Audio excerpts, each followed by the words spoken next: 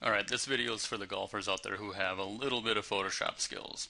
As golfers, we're always constantly battling our swing, and we're looking for ways where we can learn what we're doing wrong and what we need to do to get better. So I'm going to use Photoshop to help first analyze Rory McIlroy's swing, and then see how my swing differs from Rory McIlroy's. What I've done here is I've opened a video that I've downloaded off of YouTube of Rory's swing. This is just an MP4 file. It could be QuickTime, could be Windows Media, but since about CS4, you've been able to open videos with Photoshop. Photoshop adds this animation panel, and it actually lets you advance the video and reverse the video.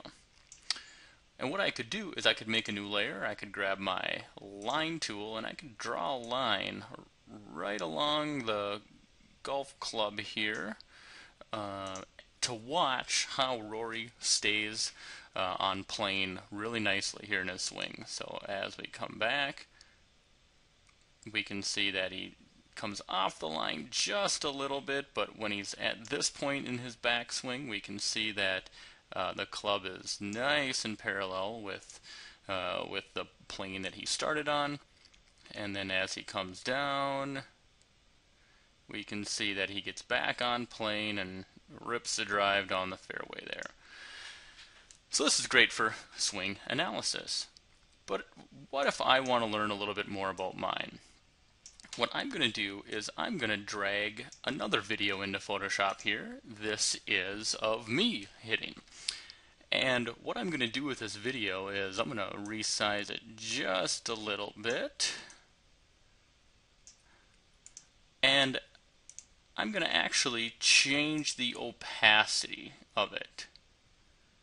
This way I can kind of see us both. Now the reason I'm doing this is firstly so I can use my move tool here and I can a little better get us lined up. Now I'm a little bit taller than Rory here, so I'm going to shrink the video down so we're just a little bit more sized correctly. This isn't going to be perfect, but if I spent a little more time, I could make it work. Next, I'm going to try to synchronize our swings here. Now I can see Rory starts to swing just about a little after 1 second here.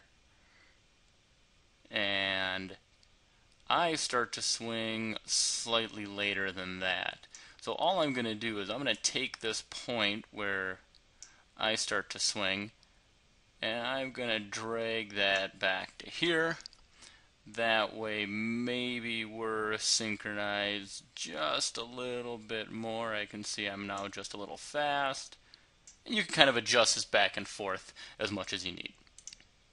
Now what I'm going to start to do is slowly advance the video here. Instead of dragging, you could always use the little mark here, which moves it up frame by frame. You could see as we start to take it back, Rory is at a nice straight line here with the club pointing right at his target, whereas me, I tend to miss that mark a little bit. As we come up, I can see right where my club is kind of going off the frame here because it was outside the camera, but we're pretty close at the top.